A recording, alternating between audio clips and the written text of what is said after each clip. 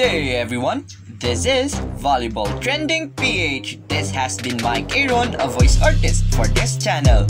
PVL Open Conference Game Analysis. Cignal HD Certified Powerhouse Team na. Roselyn Doria may pa 8 kill blocks. Ces Molina mukhang mag-MVP this conference. Ngunit bago natin ituloy ang usapan ay huwag mong kalimutang mag-subscribe at i-hit ang notification bell para lagi kang updated sa aking upcoming videos. Mapablock, serve, depensa at atake ay pumoporsyento ang Cignal HD, kaya naman napatumba nila ang Choco Mucho Flying Titans in 4 sets sa score na 20-25, 25-17, 25-20 at 25-16.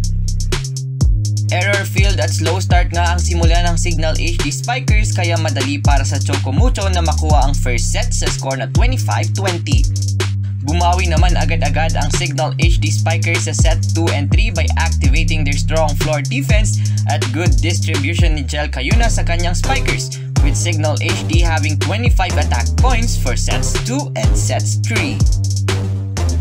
Mas uminit pa nga ang Cignal HD sa 4th set na nagpakawala ng mabibigat na serves at mas saradong blockings, kaya naman hindi na nakapalag ang Choco Mucho sa larong ito. Variation sa atake at tulong mula sa other SPikers ang kailangan ng Choco Mucho dahil hindi sapat na si Tolentino lamang ang umaambag sa opensa. Sa performance naman ng Cignal ay mukhang pang championship caliber ang kanilang pinapakita na maituturing na nating dark horse sa conference na ito.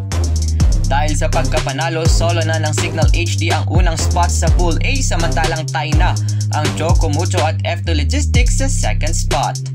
Lead scorer para sa Choco Mucho ay ang opposite spiker na si Tolentino, samantalang deserve naman ni Roselyn Doria ang best player of the game na may 17 points from 9 attacks and 8 kill blocks. Dahil nga rin sa performance at consistency ni Ces Molina sa larong ito, ay wag na tayong magtaka kung sakaling siya ang makakauwi ng Most Valuable Award sa conference na ito.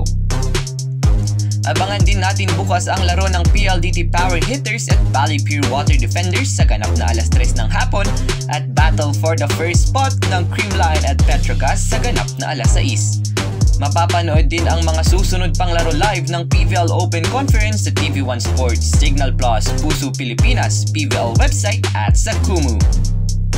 So that's it for today's video mga ka-trending. Don't forget to like and subscribe at i-hit ang notification bell para lagi kang updated sa aking upcoming videos. Thanks for watching!